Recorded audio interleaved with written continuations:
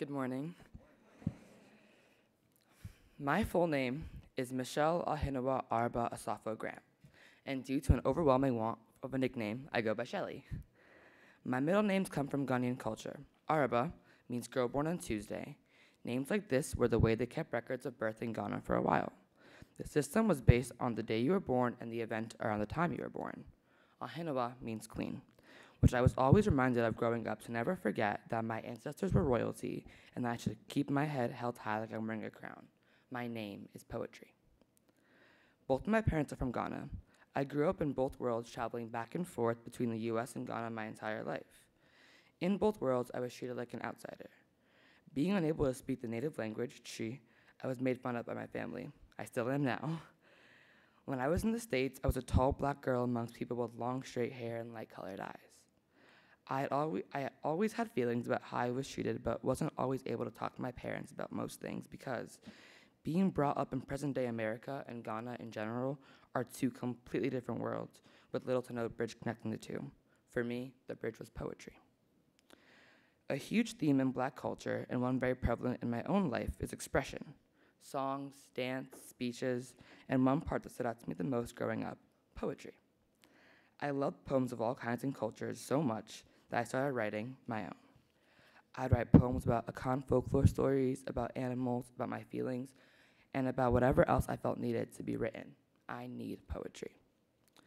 Most of my poetry is fueled by emotion, anger, sadness, joy, celebration. During the year 2020, I wrote a lot of poetry. You can only imagine how much emotion I was feeling as a 7th grade girl watching the news and only hearing about life getting worse and worse. I had a lot to say, so instead, I wrote. Because the words I wanted to speak were filled with hatred. I was very, very, very angry at myself, my family, the world, and especially my grades. So I would open my notes app late at night when my mind wouldn't quiet down and I'd write my poetry.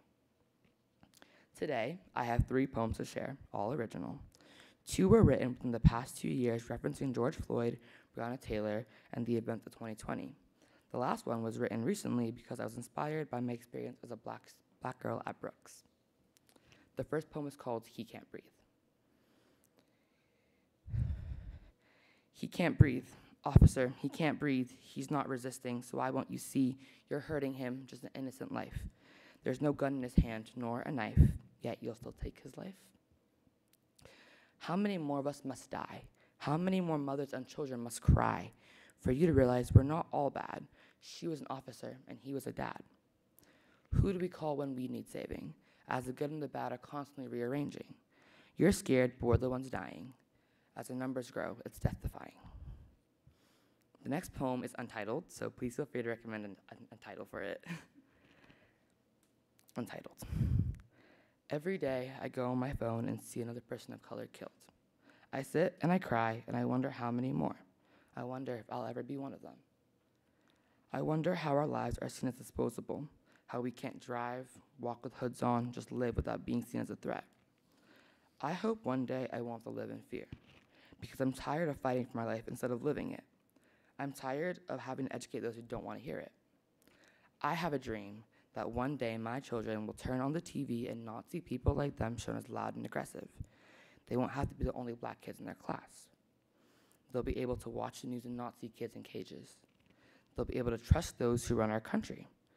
They'll get to love whoever, believe whatever, and be whoever they want. When that day comes, I'll look back at years like 2020 and think of it as a mere nightmare. No, a wake-up call that we actually picked up. And I need us to take this call and run with it. Run and don't stop until we can finally get a taste of true freedom. Not this weak excuse of it. We've lost the true meaning of that word. I want to look back and see that I survived, that I helped change this messed up world. I did it. I survived. Not 1 pandemic, but 2. I survived. The last poem was called Black Love, which is a common phrase used within the Black community.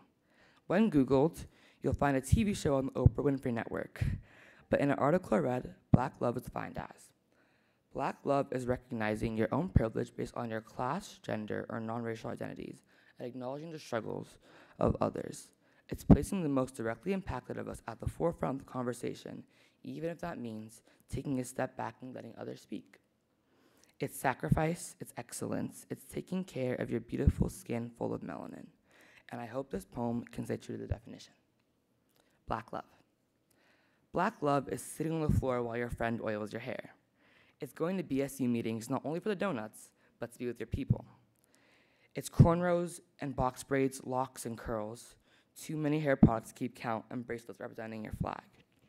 It's knowing that some of the things you do aren't only for you, but to inspire the next generation, to pave a way into a new world.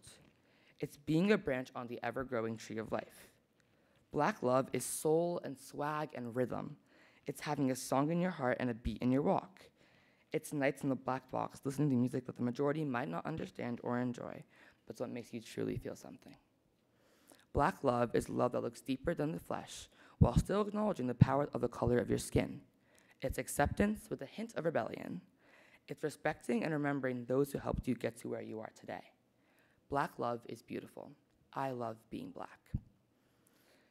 I want to end my speech by thanking Doc Seals, Mr. Jones, and Mrs. Donalfo for helping me put my words together onto paper in a way that actually makes sense. And to you all for giving me a space to express myself. Thank you, and I can't wait to see you all at the dance this Saturday.